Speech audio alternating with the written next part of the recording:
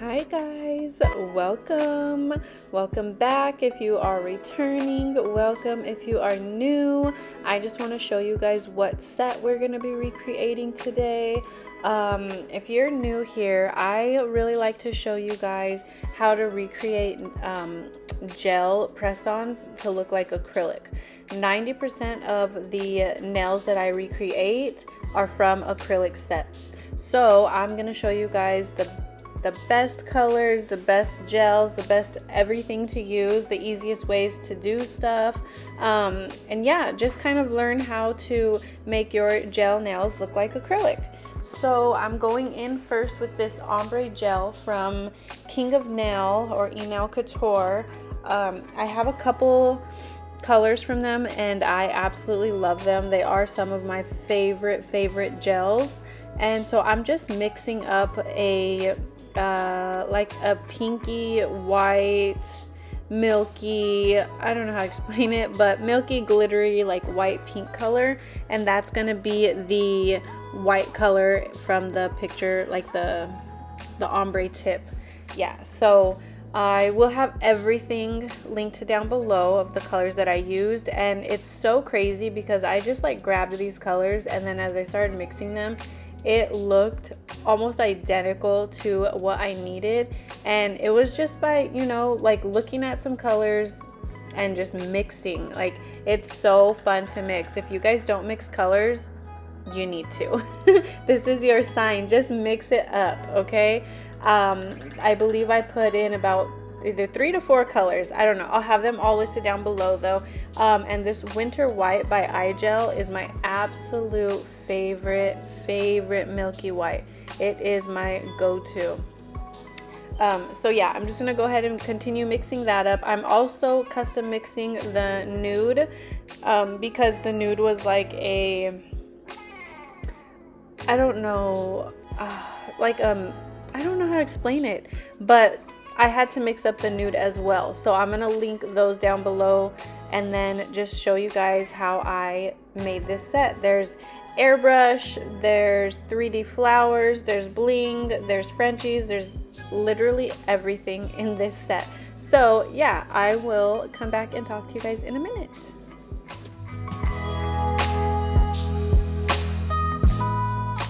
So I was really trying hard to show you guys up close what that color was looking like, but it was not working. It would not focus. So it is what it is. But I do show like a couple like close-ups of the nail as it's painted on, and then you guys can see the glitter and how pretty it is. Oh my gosh, it came out so pretty. You guys are definitely gonna want all of these colors, and you're gonna want to mix it up because it's so pretty. So yeah, I'm just gonna go ahead and polish those. I believe it starts to focus right here just to show you guys what it looks like. So I did 3 coats of that, and then yeah.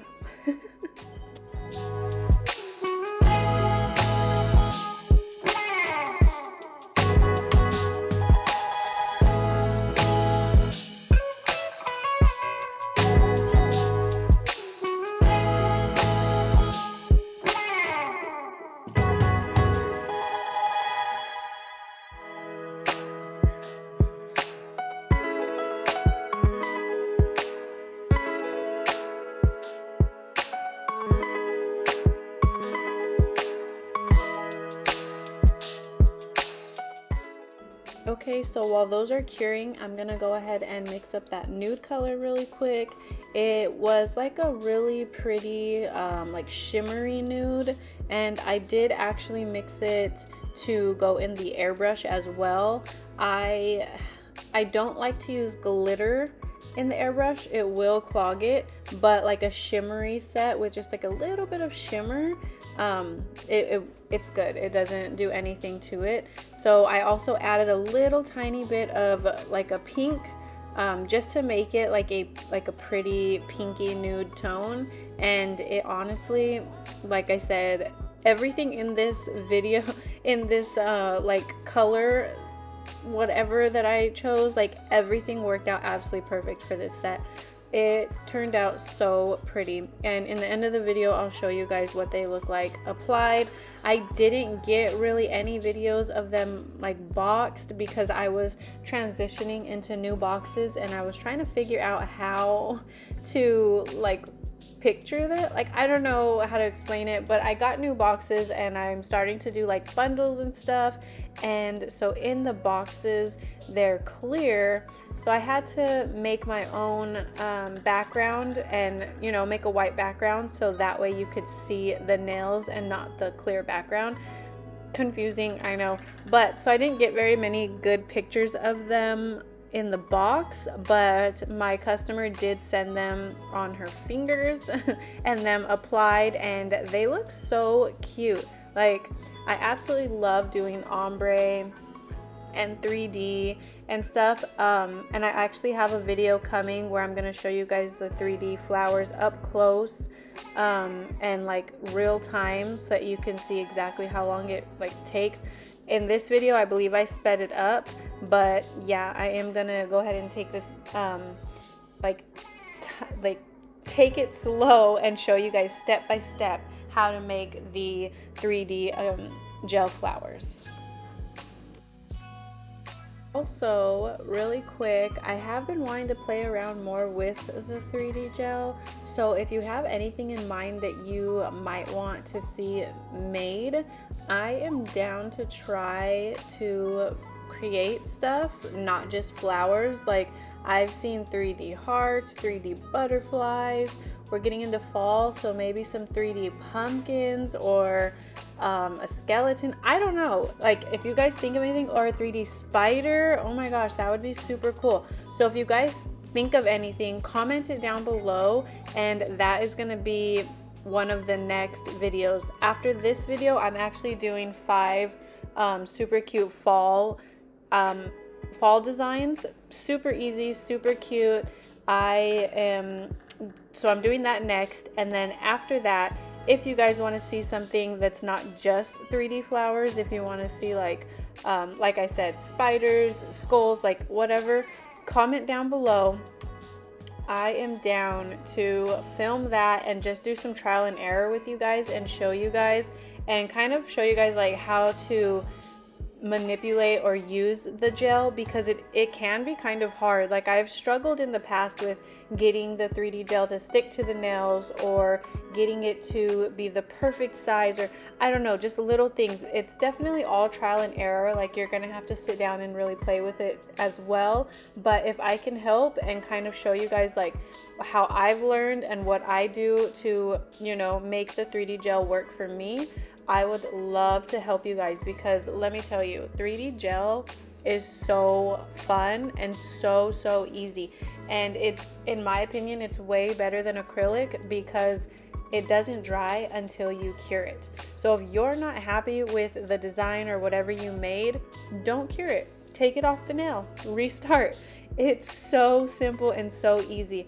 So yeah, like I said, comment down below if you want me to make some 3D little charms or whatever you want to call it, 3D art, and I will film that for you guys as well. I'm actually thinking that I am going to be ahead. Oh my gosh, I'm so excited. Like, I can't even believe I'm saying that right now, but I'm going to be ahead in videos. So I am thinking that before October, I'll be on 2 videos a week for you guys. Like, you guys, I have so many ideas, and I finally have the time to film and show you guys. So anything and everything you ask, it's getting filmed and it will be up. So yeah, just let me know. Also, really quick, if you guys were watching, I was doing this French.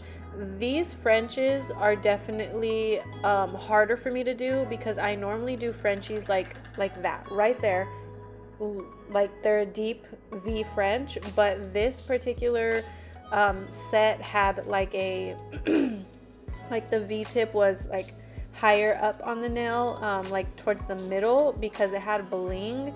So I kind of struggled with that, just because it's not the everyday French that I do. I prefer like the deep V tip French, but the way this set was. It needed the space for like the bling and stuff, which you'll see a little bit later in the video. So yeah, but I did absolutely love how it turned out. It was definitely a challenge, and Frenchies are they're always a challenge no matter what. Like, I could do a French set quick, but at the same time, like, there's always gonna be like 2 to 3 nails that I absolutely struggle with, and I have to just erase and restart.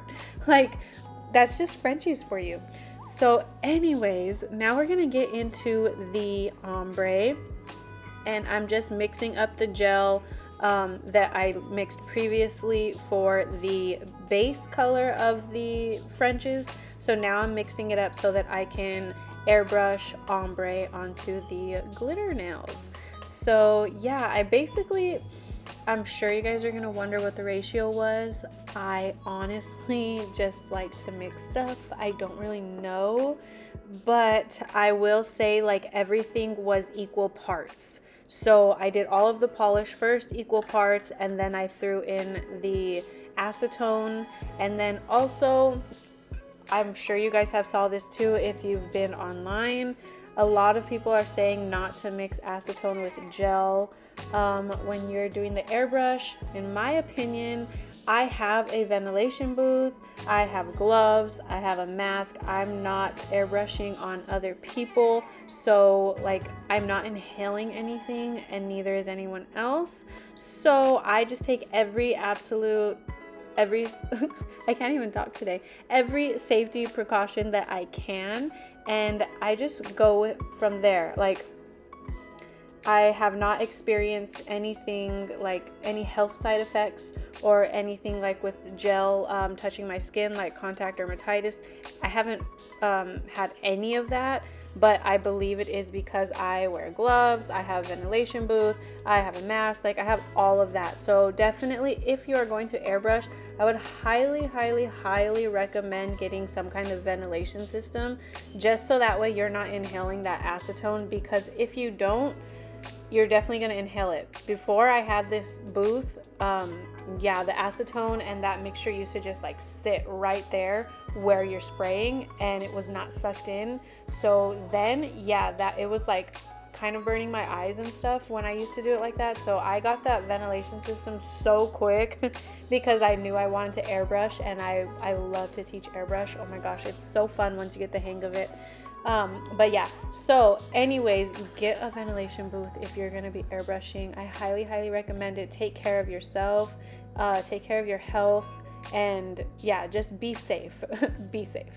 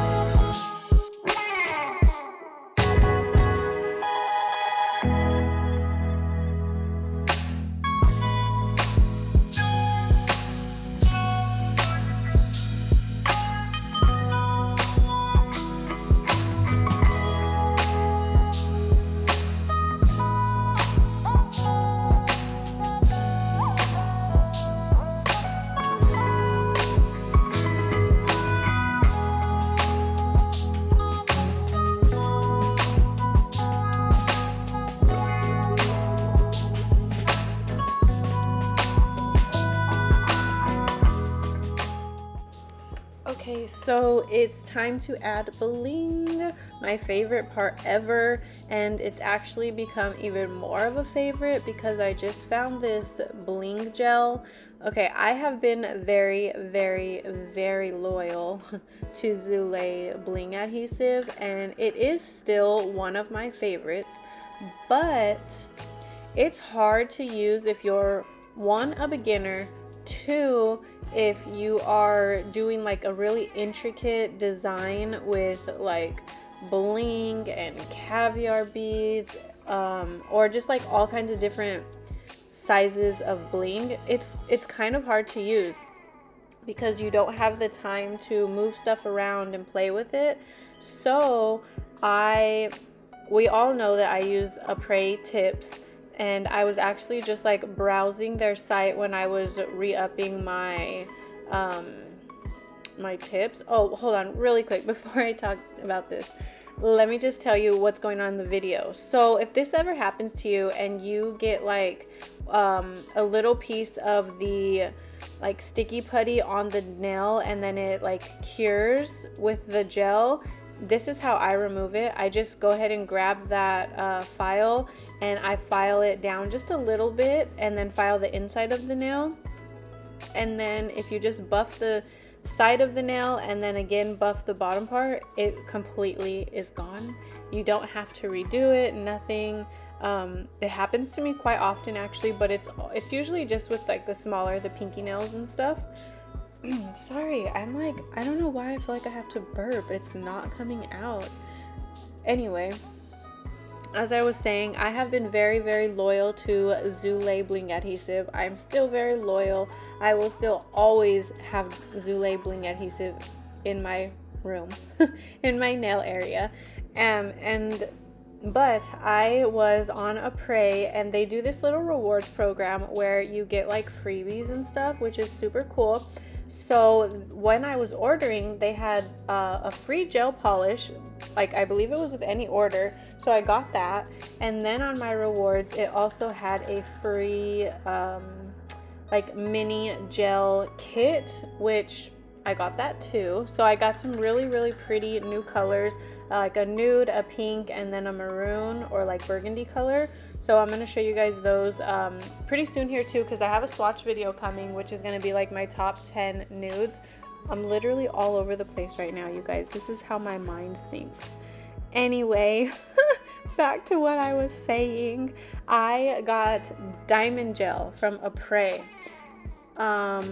I've never really been into bling like gel because the ones that I have used in the past were kind of like either watery or like the stones still moved. Like I didn't get a good feeling. And then I would also get like a lot of stones popping off, like when I actually took clients and I did acrylic nails.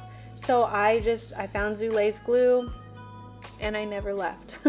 But yeah, so I got the Apres bling or diamond gel, and it has, oh my gosh, it has been amazing. Like the amount of bling that I can get done and like have time and play with and like have fun with it. I'm making so many sets. It's so fun. So anyways, right here I am going to go ahead and start applying the bling. It's just kind of self-explanatory when it comes to bling. I just put a few little drops of the Zulay and then I just go at it. So I'm gonna go ahead and let you guys watch. Since I have been rambling a lot on this video, I just really, really, really miss making videos and just like talking to you guys. I love when you guys respond or talk back or like request things or ask questions. Like it truly, truly helps me to help you. So thank you guys so much for sticking around and staying long enough to actually see me do what I'm here to do and help you guys. It's definitely been a journey. I have 4 beautiful children, beautiful girls, and I have just been like, you know, creating and raising my family. And now that all my girls, 3 of my girls are in school and my baby is on an amazing schedule now, I am able to finally get back to where I was and help and create and like just get back into the groove of things. So truly, truly, truly, I appreciate you guys for sticking around, or even just barely finding videos and, you know, subscribing. If I can help you in any way, shape, or form, I'm here to help. You can always message me on here. You can always DM me on Instagram, TikTok, anything. I always respond. I had some issues in the past with like messages being lost. I'm not sure why, but I just recently like fixed a lot of stuff on my Instagram. So if you guys have any questions or anything, definitely feel free to ask. I am here to help. I want to help. I want to watch you guys succeed, and I just honestly, I love teaching. I love it so much. It's so fun, and I have gone through so many different things and like taught myself so many different things, because, you know, people can be like they don't want to help other people, which, you know, it really sucks when that happens, because almost everything that I have learned on here, I have taught myself since the beginning. And there's a couple other YouTubers that I actually like, I really, really love. One of which is Nail Slayed by Val, Press On Nail Slayed by Val. I love her so much. I have been talking to her actually since like before the pandemic, when we first started our businesses, and just to like watch her grow and see her like teach everybody as well, like I absolutely love it. And I just love her. She is the sweetest thing ever. So yeah, if I can also help and show you guys, like, you know, you guys can do it too, and that's all it is. Like, believe in yourself and you can do it. So yeah, that's really it. That was my talk for the day. I'm gonna get into the 3D bling flower, or 3D gel flowers now, and then I'm just gonna show you guys really quickly. If you want an in-depth video step by step, it's coming. Okay, it's coming. And then I also let me know down below too what else you guys want to learn how to make, not just flowers. Let's have fun with this 3D bling.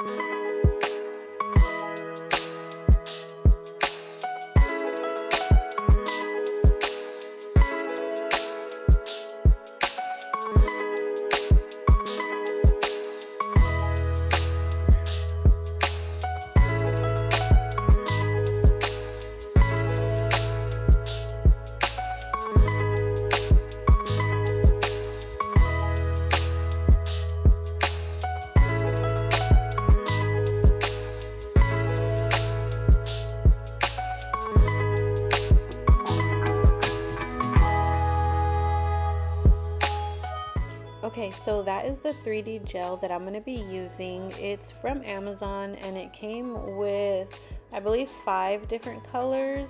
I'll link it down below. And then I also have another one that I got, and I actually have not even used it yet.